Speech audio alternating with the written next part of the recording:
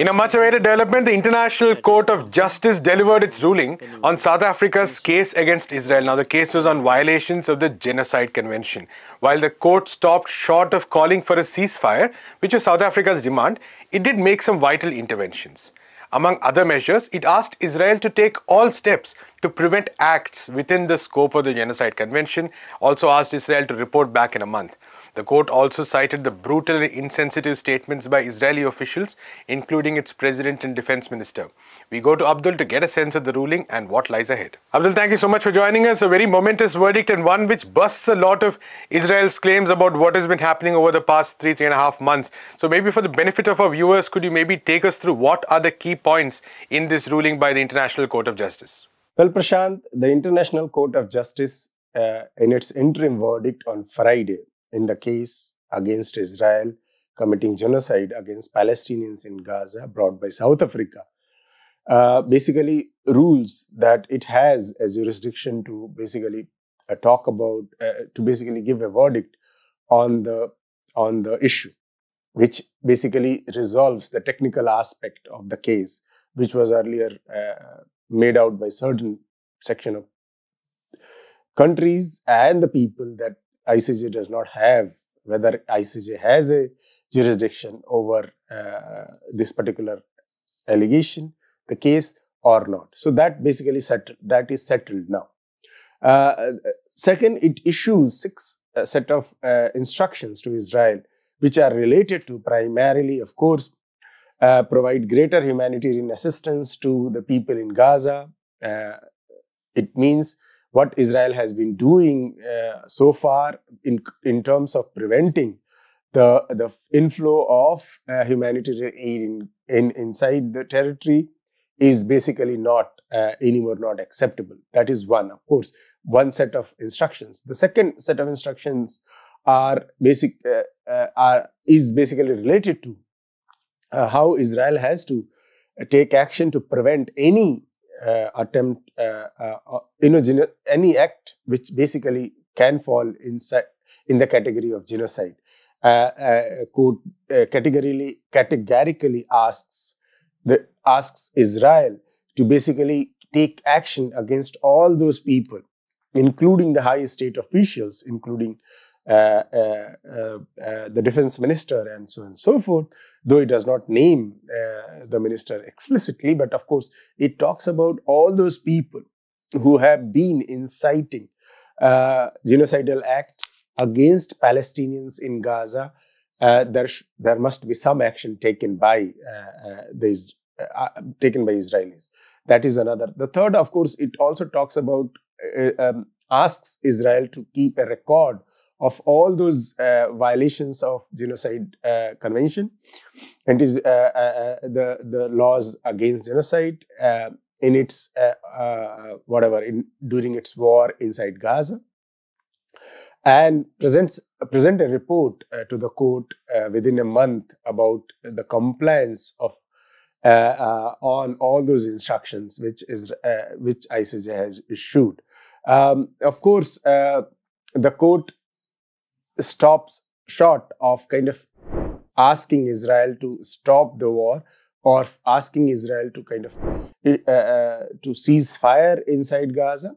But nevertheless, the verdict basically kind of clearly paves the way for a final verdict, which of course may take some time to come and basically held Israel accountable for its acts inside against Palestinians inside Gaza. Right, Abdul, in this context, now what lies ahead? What is the procedure that, what are the procedural aspects ahead, and, what does this mean for the war? Well, Prashant, since the ICJ has ruled that it has a jurisdiction over the case, and therefore there will be proper hearing from now onwards till the final verdict is given.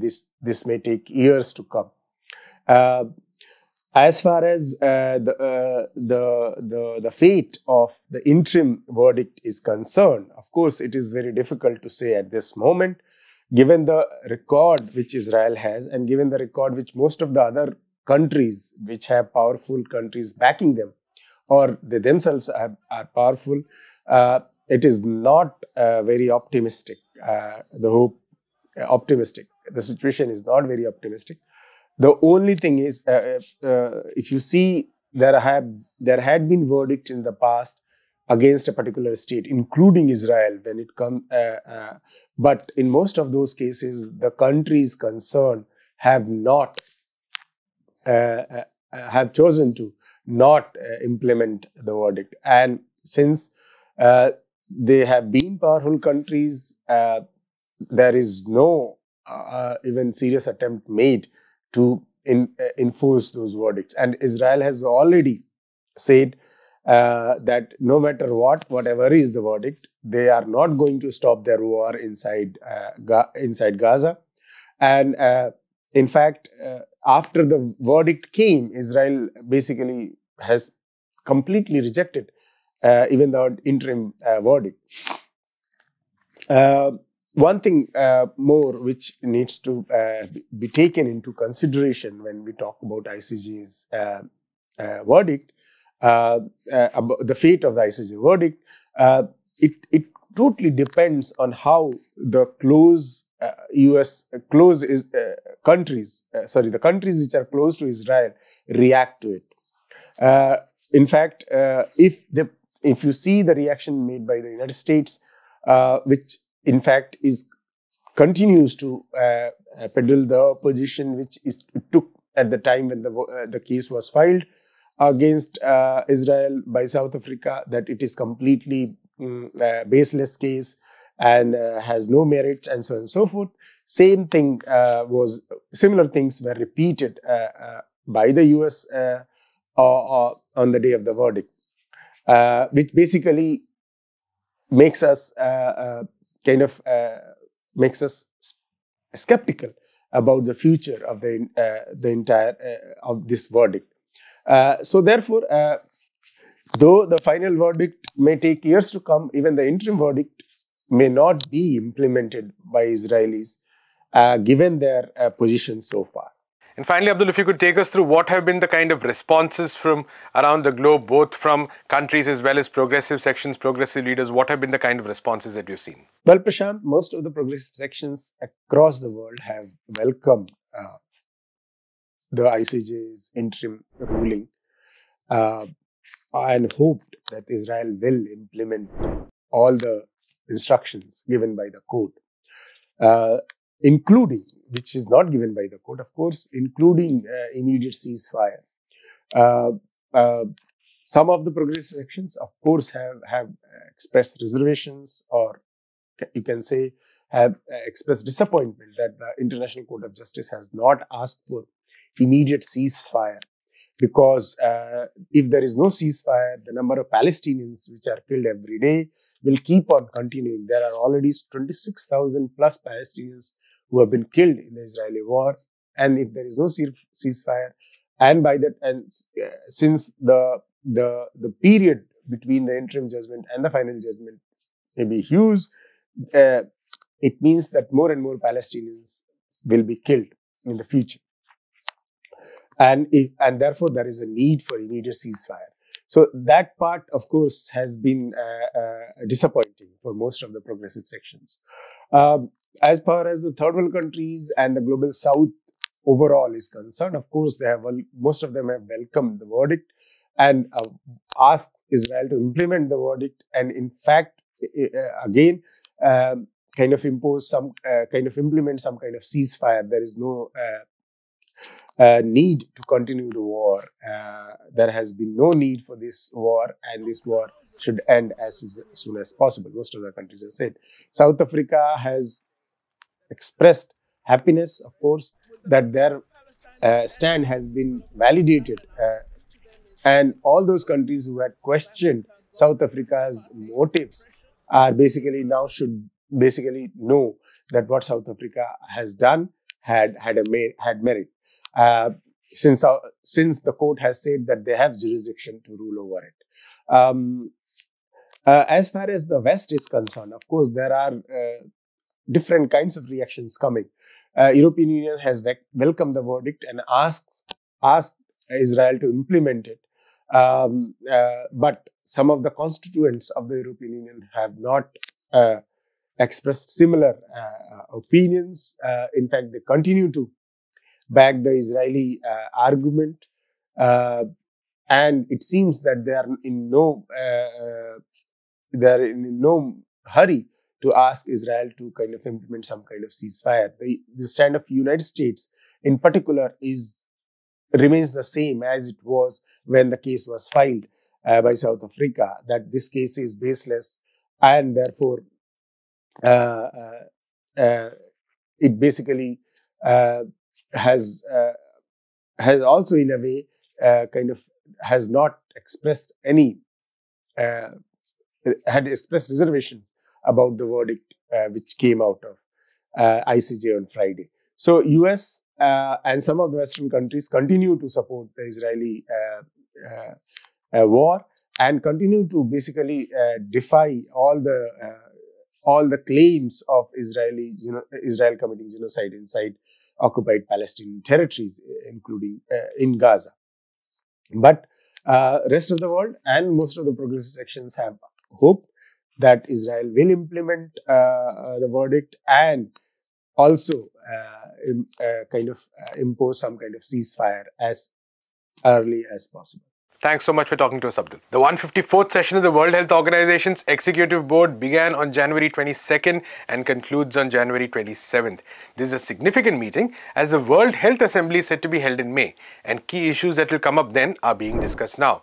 Among them are the pandemic treaty, which we have talked about often on this show, the discussions around various violations and the attacks on health workers in Palestine also took place. To understand more about this, we go to Anna. Anna, thank you for joining us. So, the Executive Board meeting ahead of a very vital WHA in May. So, could you maybe take us through what were the agenda items on the EBs for the EB this time? What were the key topics that were being discussed?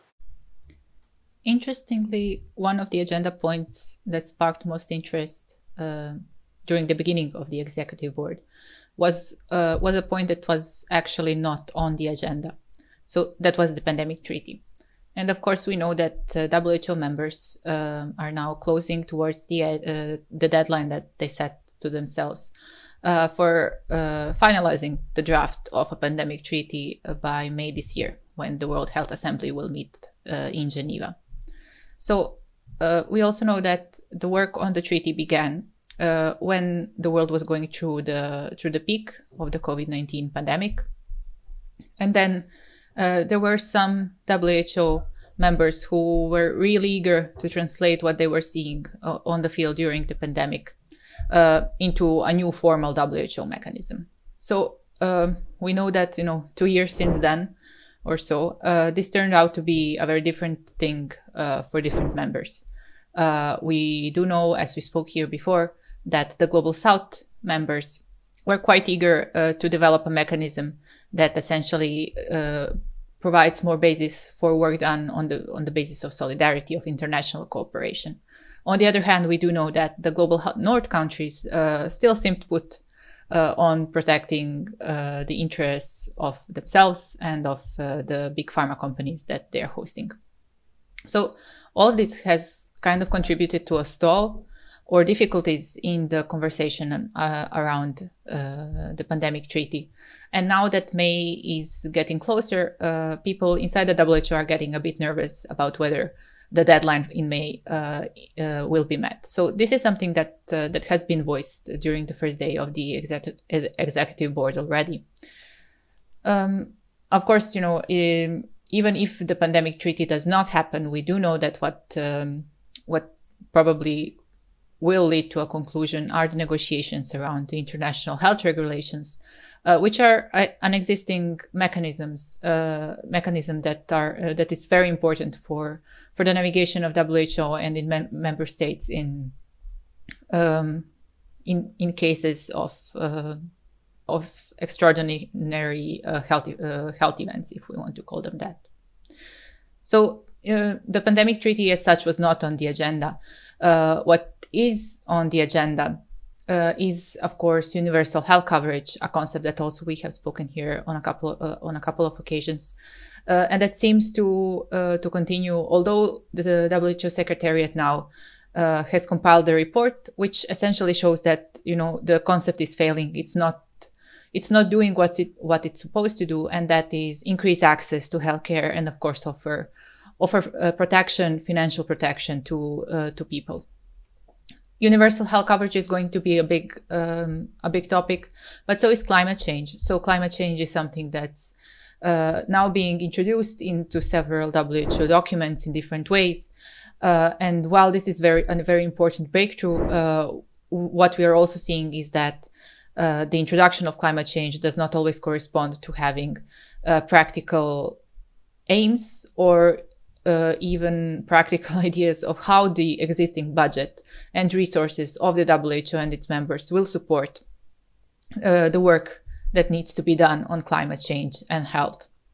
And then, of course, we have something that's been very important for the past years, not only because of the COVID-19 pandemic, but also because of the growing number of wars and armed conflicts that are happening, and that's WHO's work in health emergencies. So all of these things are also going to be discussed in the light, of course, of the finances, of the resources made available to WHO for its work. We did speak on previous occasions about the reforms or the changes, maybe it's better to call them changes, that member states and the WHO are trying to find in order to make the WHO more flexible in its work, in order to make sure that the core programs are financed well, and that the funding that's available can be used in different ways that the WHO Secretariat feels is necessary to do.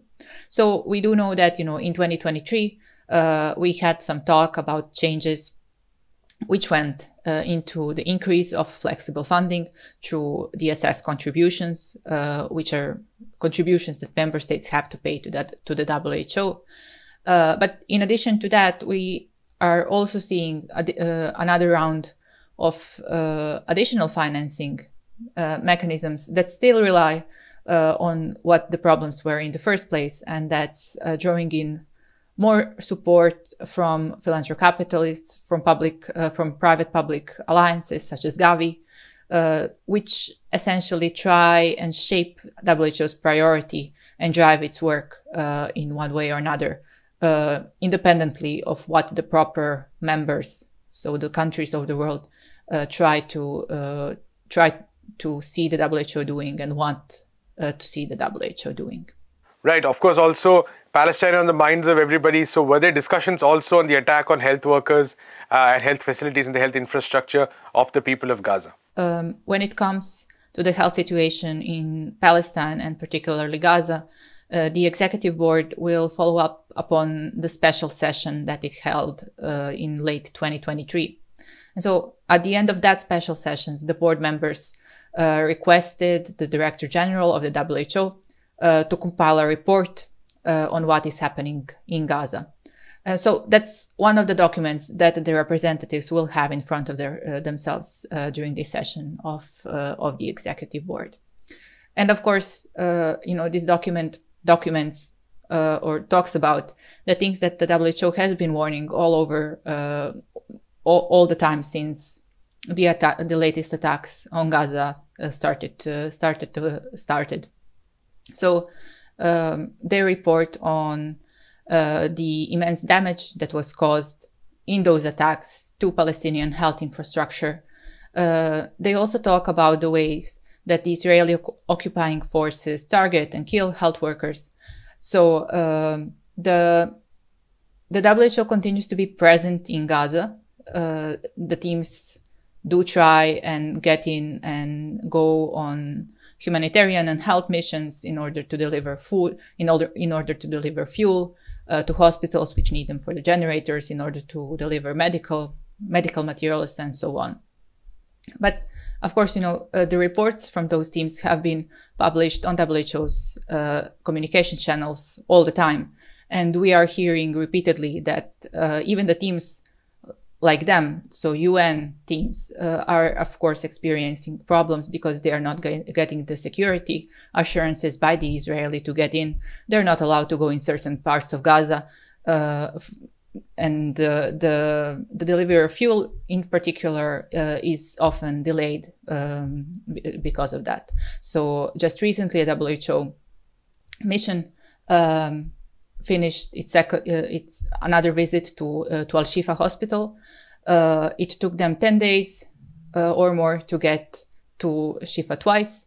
So, and of course, that has severe implications on how the hospital is supposed to work and how it's supposed to get operations back going after it was forced to essentially shut down at one point.